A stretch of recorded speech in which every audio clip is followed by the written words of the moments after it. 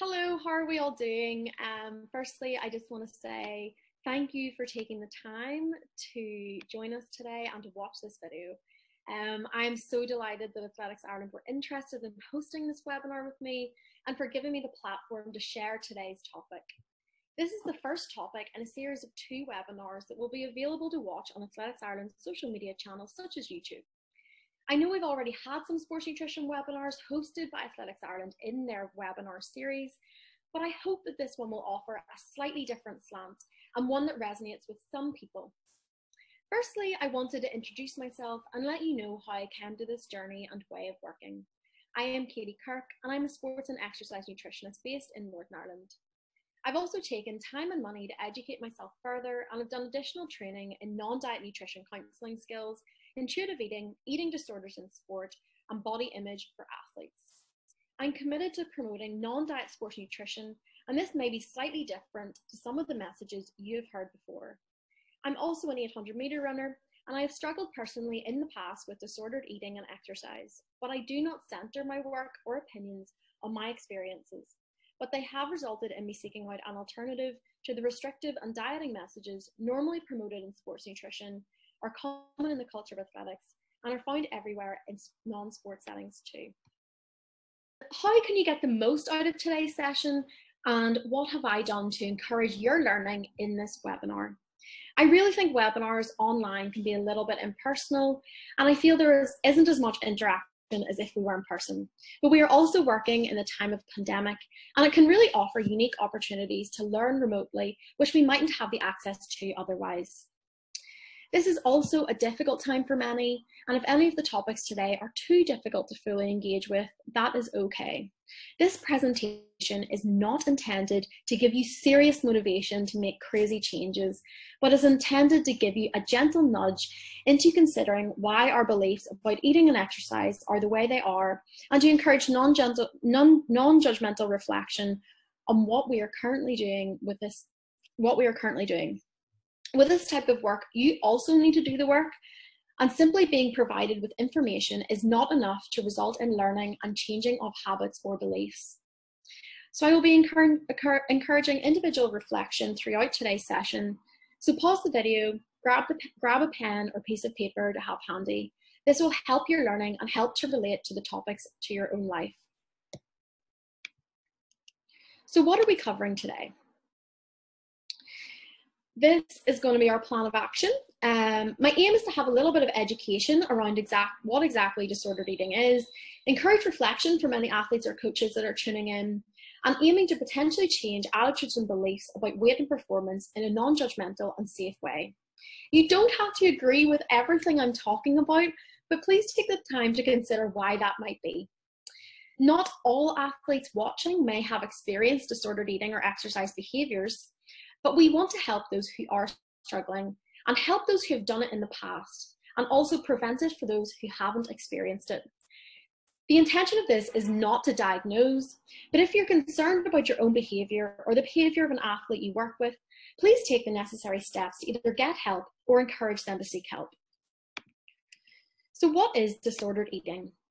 There isn't really a simple definition of what exactly it is, because it can look so different in everyone basically.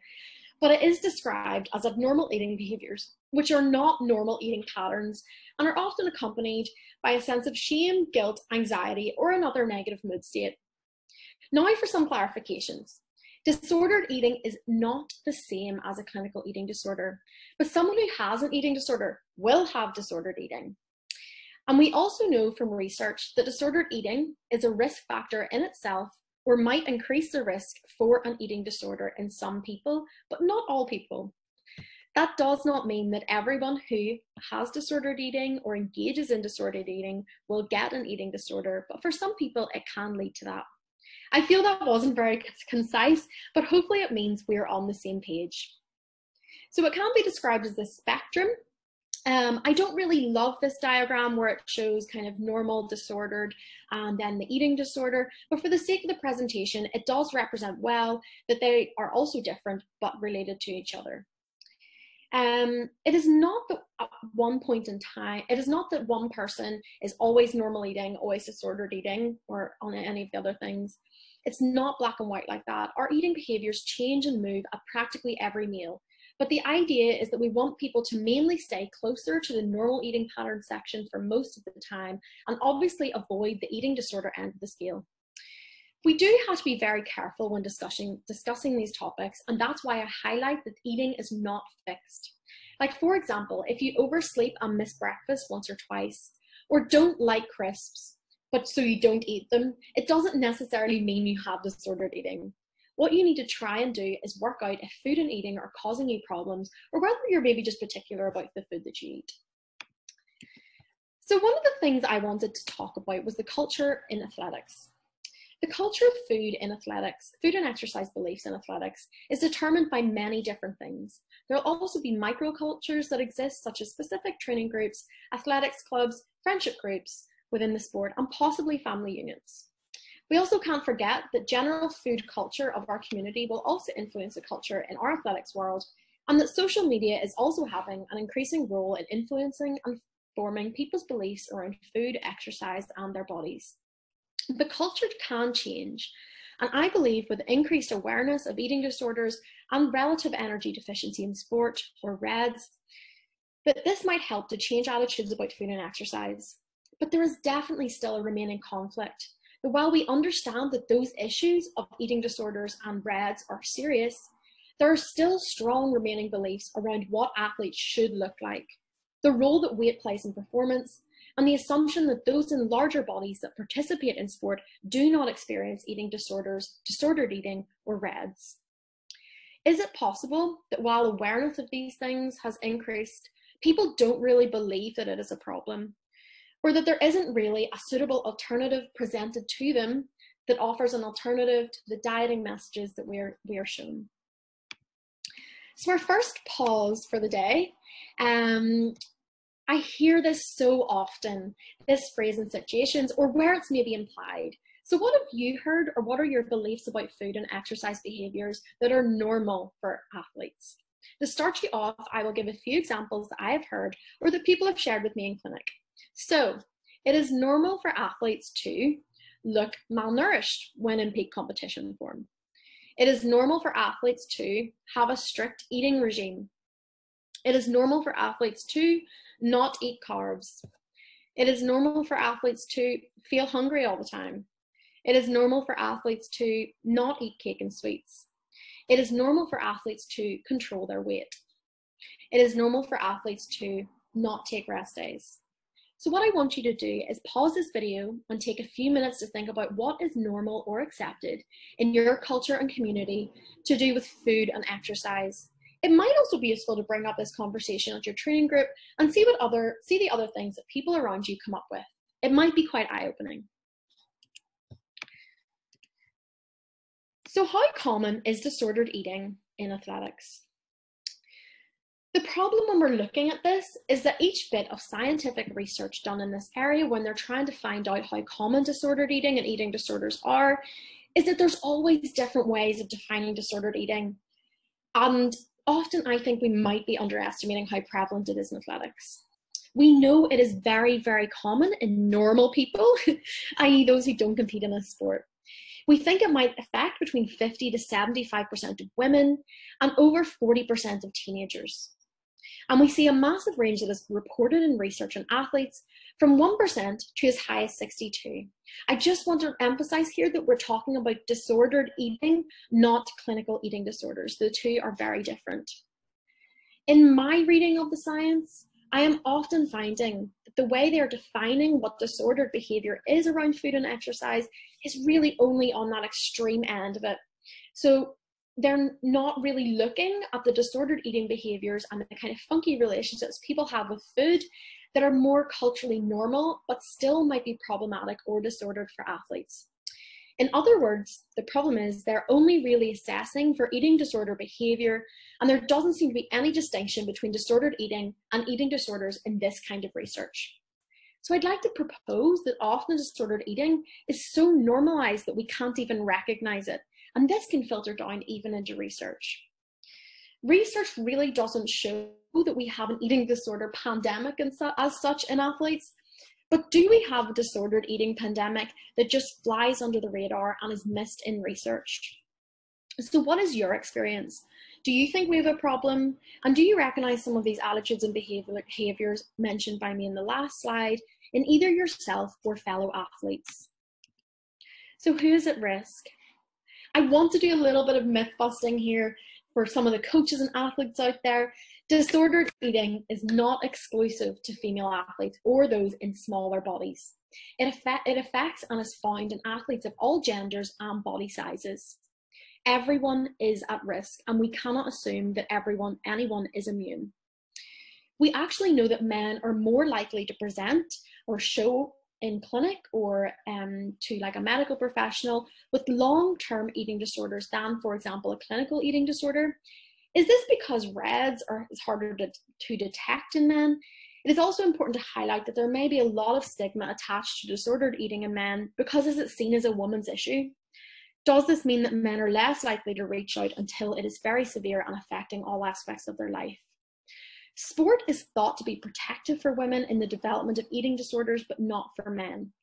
Higher percentage of men versus women with anorexia nervosa participate in sport.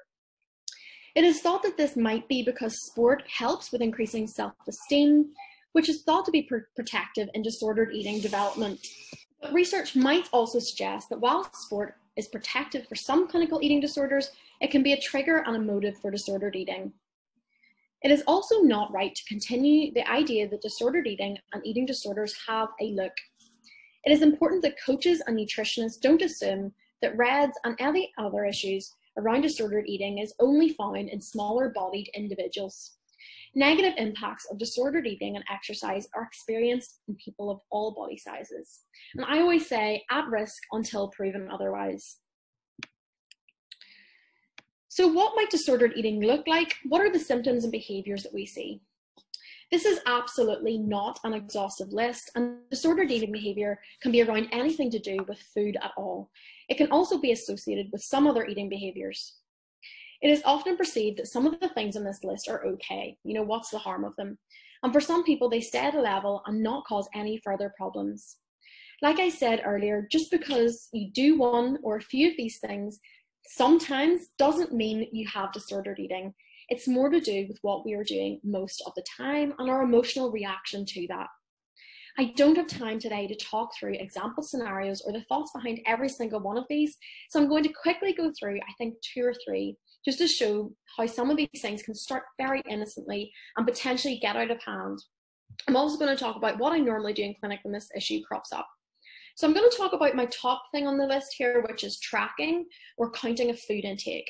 And I'm talking using MyFitnessPal or whatever other apps people are using these days to weigh, measure, and estimate their food intake. I think estimate is the key word here, as it's really not very accurate even if you weighed every single gram of food consumed.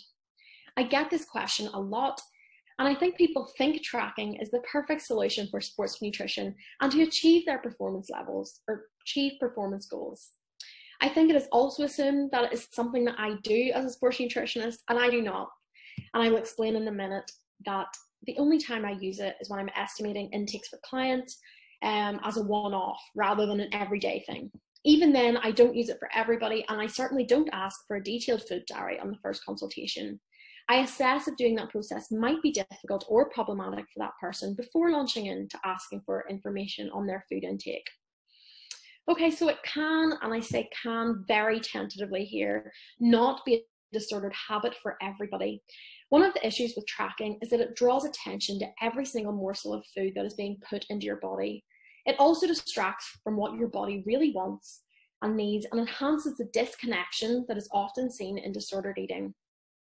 Basically, this disconnection occurs because you're relying on an app or sports nutritionist to tell you how much to eat, and instead our body's needs are ignored. But what happens when we go to a social event? Someone else is cooking for us, or we end up eating the same things on rotation day in, day out because they're easy to put into the app and we're used to it. That's when it starts becoming an issue. Essentially, what I'm trying to encourage you is that you can trust your body, and an app or even another human being guiding our usage of this app cannot respond to changes in energy needs in the way our body can do on its own. And what are we noticing? That one of the things on this list then leads to another. For example, when we're chronically counting our food intake, we might be excluding different food groups. We also mightn't be able to eat socially.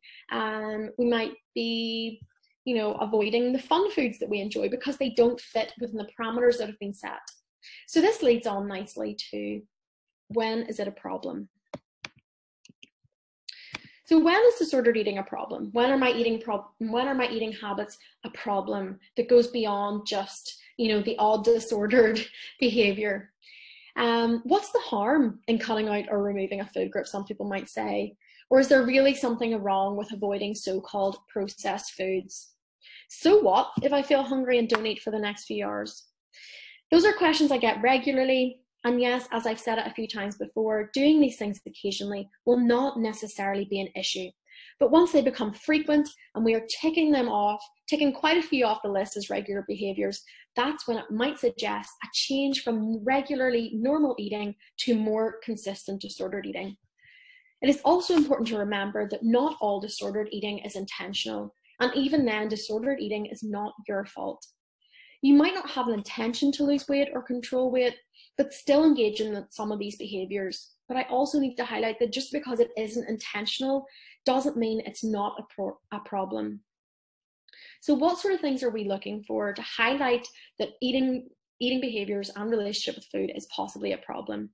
Basically, that finding or choosing what foods to eat is challenging for someone, so they might be showing indecision or lack of available options when they actually do have an abundance of food. Stress around food generally, so they maybe get distressed about the foods that they have to choose to eat or that they have chosen to eat. Anxiety before, after, or during eating. Guilt that is difficult to deal with around certain foods, or a feeling of being out of control. But simply put, if food is concerning you, makes you feel unhappy, or causes you stress, it might be time to try and create a more positive relationship. Seek help with a nutrition professional or therapist that specializes in disordered eating specifically.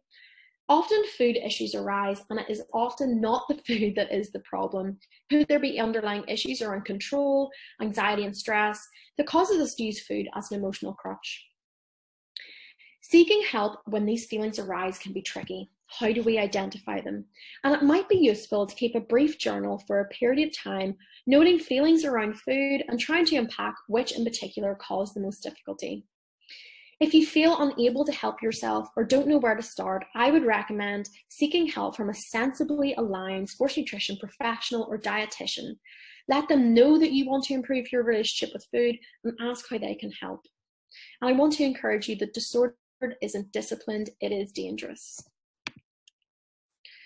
So moving on to kind of the disordered side of exercise, and that is called sometimes compulsive exercise.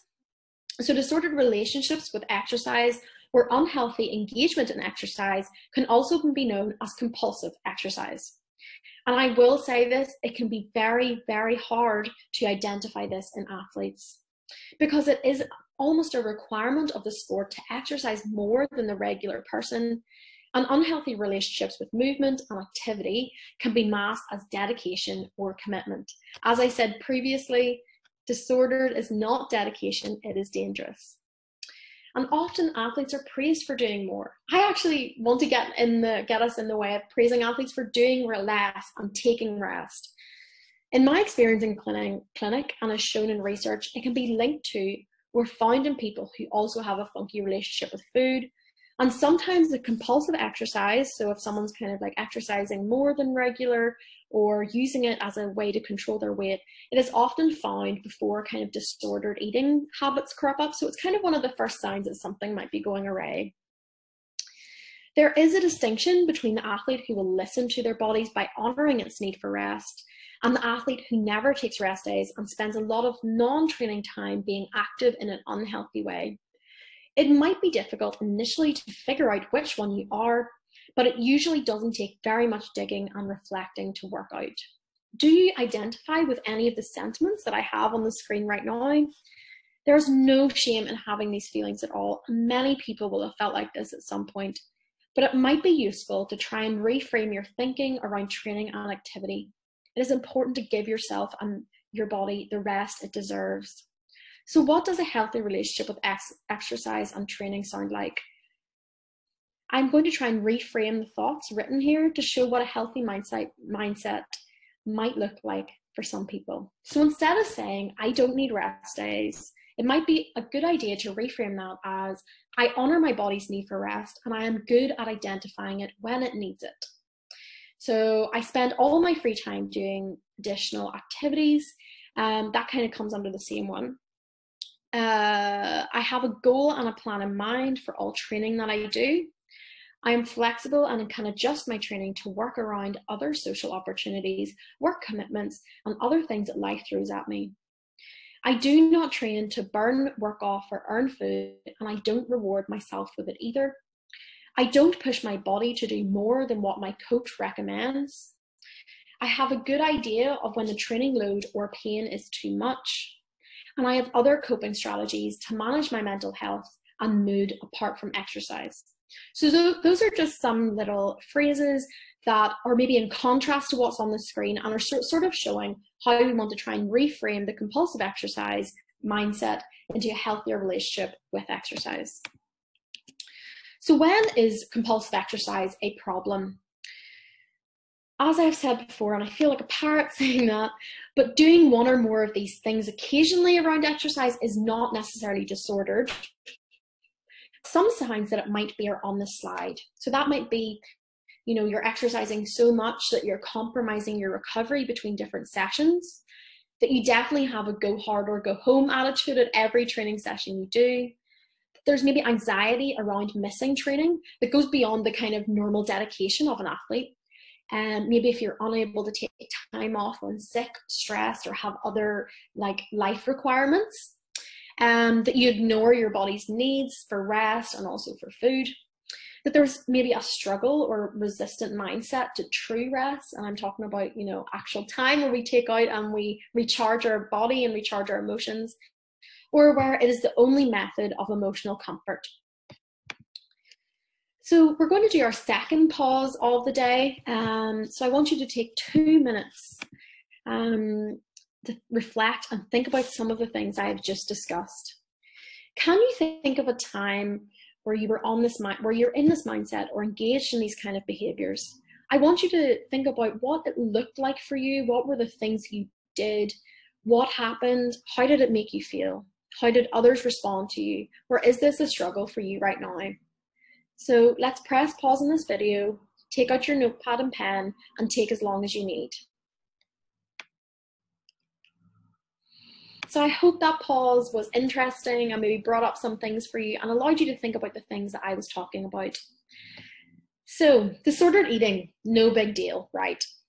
I find regularly that some of the symptoms and consequences I'm about to mention are often missed in athletes or blamed on something different entirely, not the act of undereating itself. So it is important that you can recognize the signs that are unique to you to identify when things have gone too far or you're not fueling your body properly. And I suppose the purpose of this is also to raise awareness that disordered eating is not without consequence. We know that there are potentially long-term consequences of disordered eating, and that is eating disorders and REDS. But what are the other potential short-term consequences that might happen in less severe cases that might also help us to identify a time of disordered eating that has happened in the past or to help us identify it in the future? Did you reflect on any of these consequences when you were having our little pause 2 minutes ago? If you have struggled with disordered eating or exercise mindsets, it might be good to have a look at these consequences and see if you can connect the dots. So, like when any food group or type is taken away, or we're in a restrictive mindset, we think about food or that particular food much more regularly. And I'm going to talk about that a little bit later. But basically, if we're restricting ourselves, all of our bodies can think about is food. Weight and bodies are very difficult to change. Even with a so-called sensible approach, our bodies fight weight loss. And if extreme measures are used, it makes it harder to force our bodies to exist in a smaller or leaner way. Weight cycling is when your body mass increases and decreases regularly over a number of years or a period of time. And this is known to have long-term health effects, even in people of, I hate to say it, but lower or normal bodies. And this can be inclusive of heart disease or early death. Athlete mental health has been a growing topic of discussion, and I am so glad that we are finally having these discussions and conversations. But often I find that this chat mostly circulates around positive mindsets, mindfulness, and without really considering that disordered eating and funky relationships with food and over-exercising can have profound impacts on our mental health and mental well-being. And what I don't think people realize is that even with all of the mindfulness in the world, or being the most mindful person, if someone is mistreating their body and not supporting it with adequate food or punishing with over-exercise, it will be difficult to improve our mental health if an essential aspect of self-care and body respect is not being met.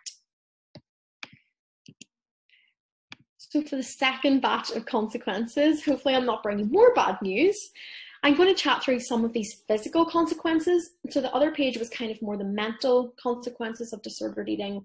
And these are some of maybe the physical consequences and negative things that can happen in disordered eating or whenever we're under eating or in a restrictive mindset. So IBS and digestive issues are more common in those who eat in a disordered way. For example, going for long periods of time without eating or not eating enough can really annoy and irritate our stomach and guts. But this is often never viewed as being caused by disordered eating. In my experience, people usually launch straight in to cutting out gluten, carbs, or dairy in order to fix themselves. If you or someone you know struggles with IBS symptoms, you can just Google the symptoms. It is best to try and achieve regular eating patterns, for example, eating every 2 to 3 hours before launching into low FODMAP diets or the removal of certain food groups, which will likely only make restrictive eating worse. It is much easier to blame food than consider how the way in which we eat might be affecting our bodies. It is also worthwhile to note that stress and anxiety, whether food-related or not, has real and significant impacts on gut functioning. This is kind of the same with gastritis and reflux.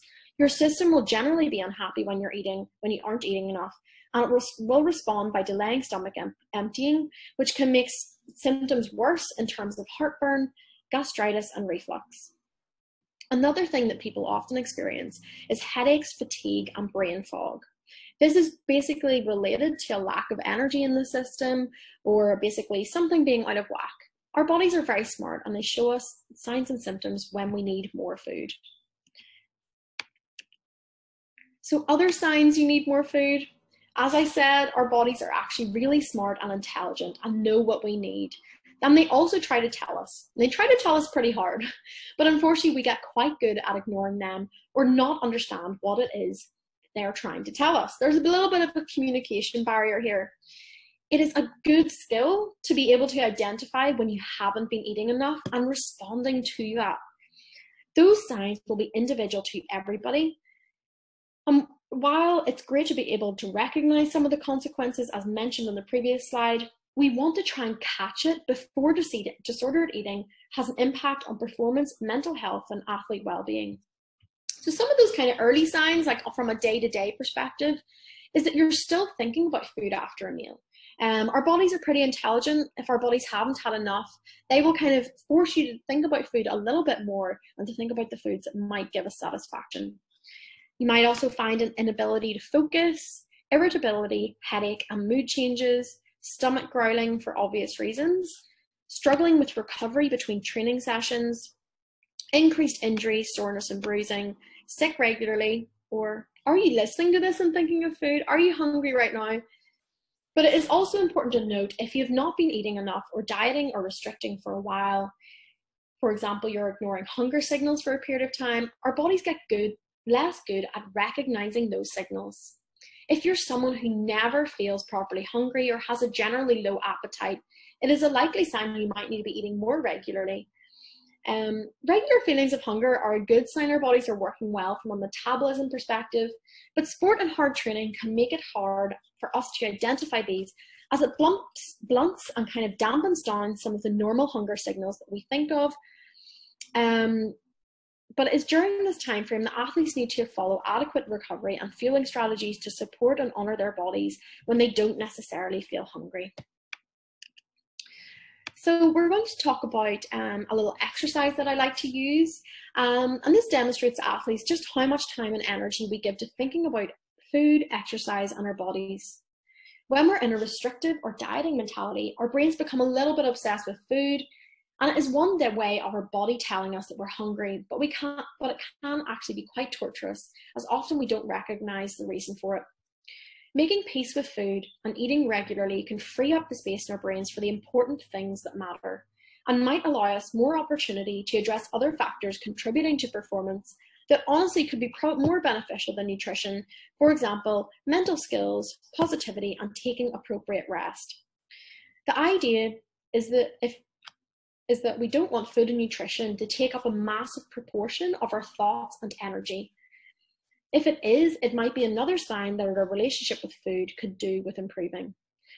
What you can do is download this document from the link in my bio on Instagram, and it can be useful to journal how much space is currently being taken up and where you think you might like to be in the future.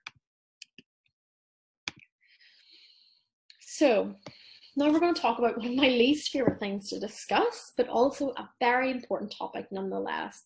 And it is something that needs to be discussed incredibly sensitively, and just making sure that we're talking about it in a way that honors people. And that is weight and performance. Look, I get it. The desire to be smaller, lighter, or leaner than what we are is there in the sport. And then it is also there's additional pressure to look a certain way coming from social media and our culture outside that. While not all events in athletics have an emphasis on lightness or lower body mass for performance, there may be other pressures to change or maintain your body at a certain parameter during your time in the sport. It might also not be everyone's experience to feel this pressure, but it is likely that lots relate to some of the ideas that losing weight or increasing muscle mass while losing fat or getting lean will improve performance. And I really emphasize and relate to that sentiment. It is a very difficult mindset to overcome. It can be hard to accept that weight loss and changing our body doesn't lead to performance increases. We are so lucky. Athletics in some ways is a great sport that a wide range of bodies are acceptable across the different events. But I would love to see more variety being acceptable within the different event groups. We do have a toxic culture of fat phobia, pervasive underfueling, and a weight-centric approach that is evident in both coaching and nutrition. So where does this idea come from? That to perform well, you need to look a certain way? It usually relies on anecdotal evidence, and this basically is a little bit of he said, she said, people using their own experiences or their perception of their own experiences to give other people advice, and that sort of filters down through the generations in some ways. And this means that we're not relying on true scientific evidence to support basically there is no scientific evidence to support the idea that weight loss leads to direct performance improvement. There was an article written last year in response to a comment that I made about weight not mattering in terms of performance, and also in response to the Mary Kane story, which broke with her relationship with Alberto Salazar and how he pressured her greatly to stay a certain body mass and lose a lot of weight. What it essentially said in this response article, that we are failing teens by telling them their body mass doesn't matter. The justification was that this individual experienced performance improvement when they lost weight. As we have learnt, that is anecdotal evidence, that's not based on science. One person's experience does not mean it will be the same for all. This statement has left out so many things. It made me angry because it is not scientifically true or just to say, I lost weight and I got faster. And it's also dangerous to continue to push that idea. It has been pushed for decades. And it's nothing new or exciting or beyond the ordinary to be coming out and saying that. We are failing athletes, telling them that weight is a pivotal performance determinant. We are failing athletes if we continue to push that message. There are 1,000 other things that can be done to improve performance that doesn't have the detrimental effects of weight loss. So what research fails to do in this area? There's some research that you can find online about, weight loss in athletics or for athletic individuals. And I am very critical of that weight loss kind of research. Usually what it fails to do is that it doesn't have adequate sample sizes. So what sports nutritionists and all these people are maybe basing their evidence on is a scientific study that looks at a weight loss kind of protocol or strategy in like 8 athletes. We can't apply that to every athlete in athletics. It also doesn't address sustainability, so it doesn't look at how sustainable this weight loss that they achieved in the research is over time. So they're not looking at 6 months' time to see where the athletes are at with, you know, their body mass. Has it gone up? Has it gone down? Has it stayed the same? They also, where they are showing that there's increased performance in these studies, they often don't directly measure performance. So they're only looking at some like indicators of performance. So for example, they might be looking at like CMJ jumps, they might be looking at, you know, bike test measures in athletics athletes, which realistically we're not cyclists, so why are they using that? And one major thing in these things is that they don't assess athlete well-being, relationship with food, and eating disorder risk. And that is a major, major problem in nutrition research generally, is that it often doesn't assess the effects of dieting on well-being.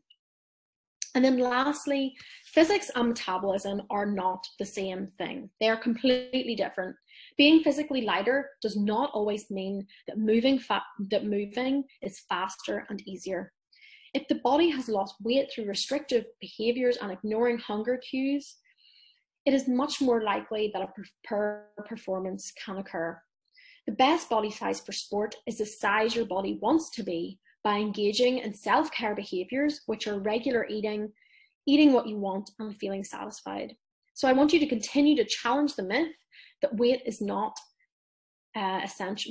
is not essential for performance improvement. And one thing I always ask my clients is, weight loss at what cost?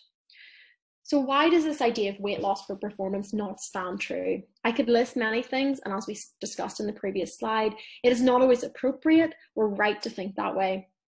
But for starters, weight loss and fat loss is not always easy to achieve.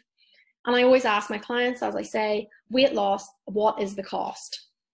Weight loss is not without consequences. When we aren't giving our bodies enough energy when trying to lose weight, it often has an impact on the level of training that we can achieve. You cannot increase your training volume or intensity while cutting back on food. Performance and long-term health might be affected. We know that research doesn't show long-term measurable performance improvements or increases with weight loss, but what does it actually show? It shows increased injuries, illness, lack of energy to complete training, increased recovery time, loss of muscle mass, decreased performance, loss of social life, affected relationships, can hamper next season, and increase body mass over time, which is ultimately what people are trying to avoid anyway. So why would you start it? So the next time you're feeling hung up about your body weight, or someone says you need to lose weight to get faster, stronger, or better, just think about the DGAF skills. I don't need to tell you what they mean, but I'm sure you can work it out yourself. So what are some of the solutions? What is normal eating? I think sometimes we get hung up on what normal eating is, and it looks different for everyone. Different cultures can play a role, people's likes and dislikes, income status, and sport are all involved. But generally, the basis of normal eating is a combination of all these things. No food rules, no exclusions, no stress, anxiety, or guilt around food, flexibility, responding to body cues, eating when hungry, enjoyment, and mostly eating energizing foods. That is not to say that we won't struggle with these issues some of the time or at certain meals, etc. But the goal for me when working with an athlete is that the majority of the time, all the things considered here are thought about and being met. If you're working with a sports nutritionist or dietitian, or if anyone giving nutrition advice suggests something that doesn't fit with this, then it might be a good idea to consider why you're working with them or challenging them on your ideas. And particularly if you are someone who is struggling with disordered eating and seeks professional help and they are not addressing these issues, or something that they suggest to you goes against this, it might be time to find a new therapist to work with. Sports nutrition can easily fit within the parameters of these, but I think it is often assumed that it can't. What things do you think What do you think are things that athlete tends to do that go against this? For example, ignoring hunger signals to try and lose weight. Not eating cake or chocolate during summer season for fear that it will affect performance. Eat the damn cake, it won't have an effect. Feeling stressed about what are the right and good foods for performance nutrition strategies. Eating foods that do not give us life and don't satisfy us in a way that makes us feel good for the sake of performance or fat loss. As an example, and briefly, no food rules and no exclusions. So for athletes, that means that all foods are on the menu, regardless of the season, training. And the idea is that we eat foods we enjoy. Crisps and chocolate, sweets, cake, whatever that might be for you, that we maybe avoid are allowed and freely there. Once the freedom is viewed, we change our attitude, and instead of feeling restricted, we have a more positive relationship with that food and might actually crave it less and eat it less in some circumstances. And this can prevent overeating and stop that out of control feeling around a particular food. I think it is very easy to get distracted by nutrition strategies, weight loss and dieting when involved in competitive sport, but it is possible to compete and perform and maintain a truly positive relationship with food. I always like people to think about their relationship with food and training to be the most important thing to work on first. People often want to jump straight up to the supplements and recovery strategies without addressing some of the issues that are going on underneath. If those are left unaddressed, it can make the rest completely pointless. For example, you wouldn't necessarily launch into competition work or, in-season training, high level, high intensity in the middle of winter. We do base work, we do technique development, and we've all had years under our belts of developing our skill and craft of the sport. See these aspects of normal eating as the base work before adding the fancy performance nutrition stuff. It might not be shiny and sparkly, these normal things, but they'll serve you better in the long run. I believe that all athletes deserve to be free from restrictions, mental health impacts, and negative outcomes of disordered eating. It's time that we end the culture that disordered eating is okay, normal, or expected for those who participate in athletics. I'll be going through some more of these principles and ideas in a later webinar that I'm hosting. So if you're interested in learning more about strategies to help normal eating in athletes and to encourage a positive relationship with food, it's going to be on the 19th of July, and you can sign up by the link in my bio on Instagram. So briefly, how to improve relationship with food and exercise. I wanted to provide some small solutions or things that might be able to be worked on initially if you identify some of the things in yourself that are showing a negative or poor relationship with food. I'm going to briefly discuss a few of these, and hopefully they resonate and they sound good. You can Google some of them on the internet and lots of things will come up. So food neutrality, this is about giving yourself full and unconditional permission to eat, and is centered around not having food rules or restrictions to the types, quantities, and all of that foods that are eaten. Food neutrality is the first step to unconditional permission to eat, and it means mentally taking food down off a pedestal in terms of health, performance, and enjoyment, and working towards being more emotionally neutral towards all types of food. So it's not that we don't enjoy eating these foods, it's just we don't morally judge them. And a good way that we can start is by labeling food, and we can start this by stopping labeling food as good, bad, real, fake, junk food, healthy food. It's all just food.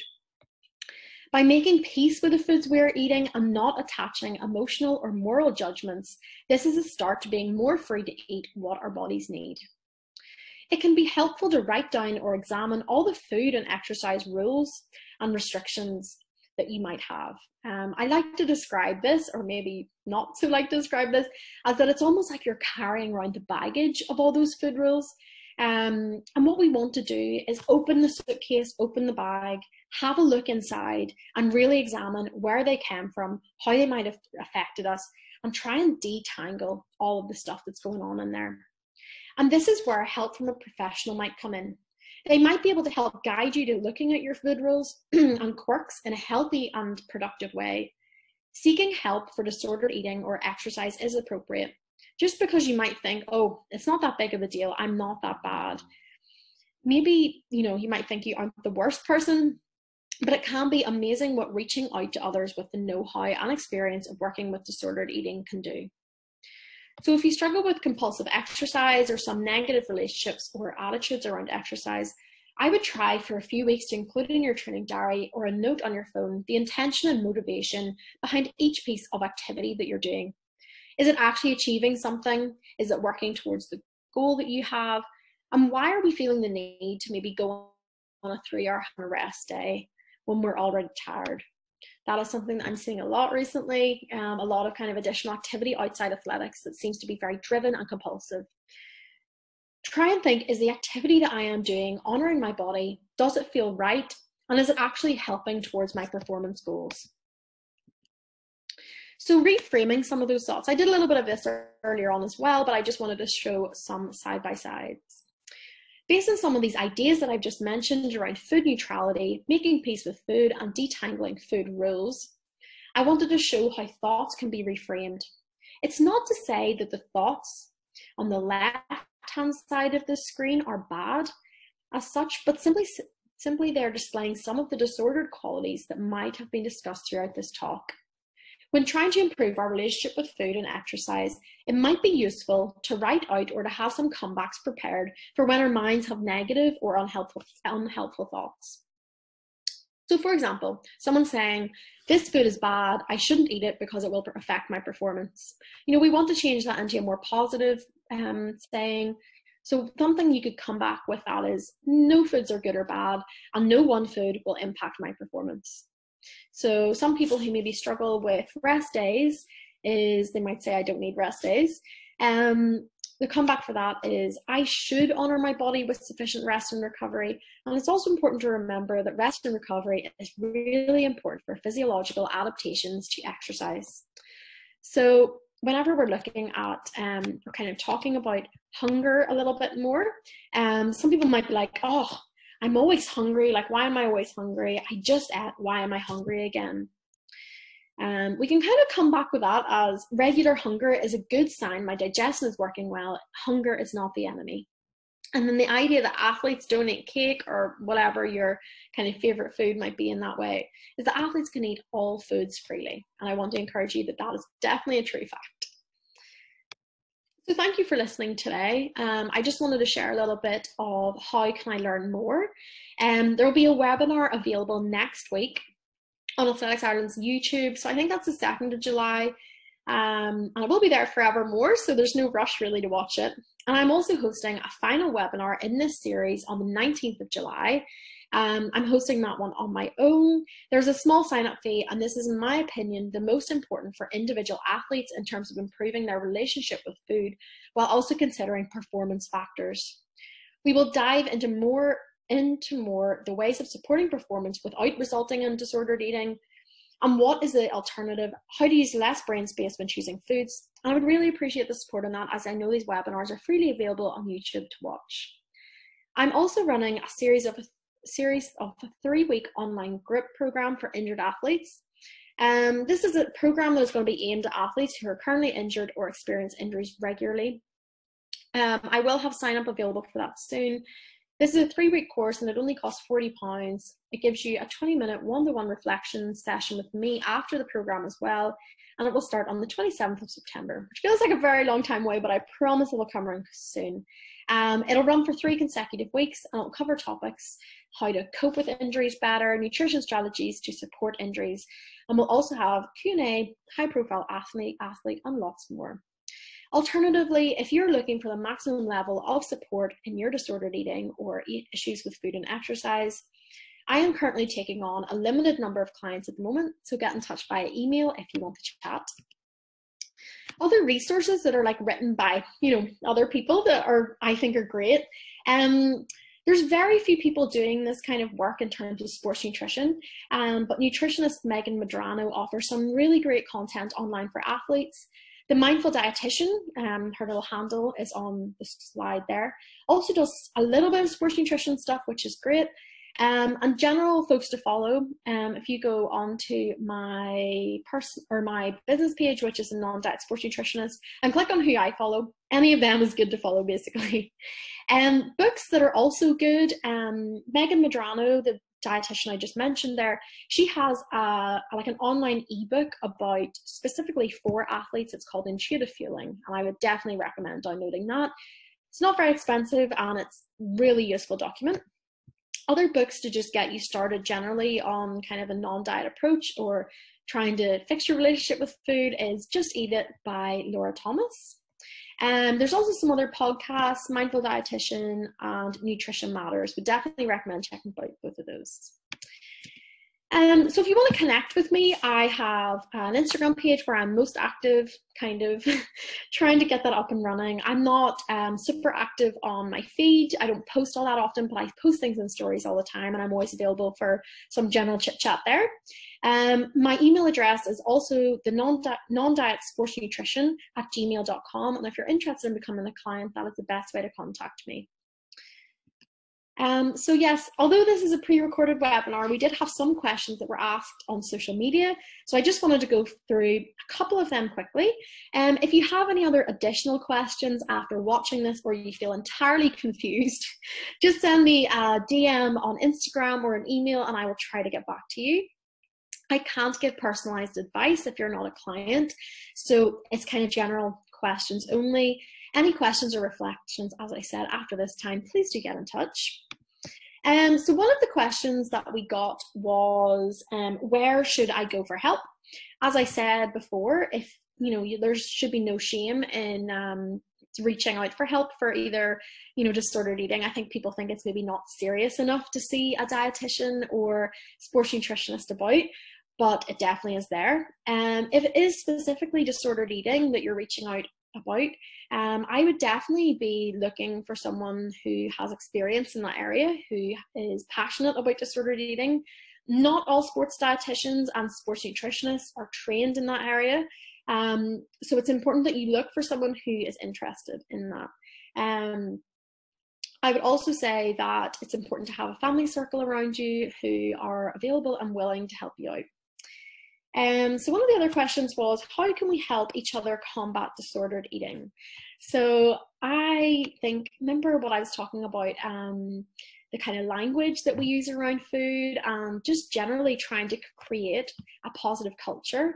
And that is whereby we're not labeling foods as good or bad, and that we generally try to create an atmosphere in the training group or among our friends and in athletics whereby food is not the center of attention. We're not spreading information or diet culture or diet chat. I think that's how we can really combat it from the ground up. But I think that we definitely need a little bit of a culture change in terms of the role that food plays in our sport. So the other question was, how can someone identify that they might have a problem? I think I've probably hopefully given good explanation for that. If we're not hitting all these things on normal eating, or signs I need more food is another good one to be looking at. And also having to look back over the slides, when is it a problem for both disordered eating and exercise would probably be a good idea there. But yes, hopefully I provided enough information today on how you can identify those problems. It also is a good idea to maybe ask some of the people around you, have you noticed any behavior change, or getting their reflections as well, because that can be very useful. And the last question was, if I'm recovered from an eating disorder and still getting injuries, what should I do? So I'm not a physio, and also, if you're, I would say seeking physio help initially will be the best way to go there. From a nutrition perspective, I'm really glad that you have made that step recovery, and sounds like, if you've recovered, well done. That's a great thing to have. But I think that, it would be a really good thing to actually seek out positive help. Maybe someone who could help you look at your relationship with exercise and make sure that you are consuming adequate nutrition and getting enough energy in there to support your current training needs. If we're under eating or not eating enough and maybe training too much, that can increase the risk of injury. So definitely something to think about. Anyway, I just want to say thank you so much for tuning in today. As I say, any more questions, get in touch over time. Thank you.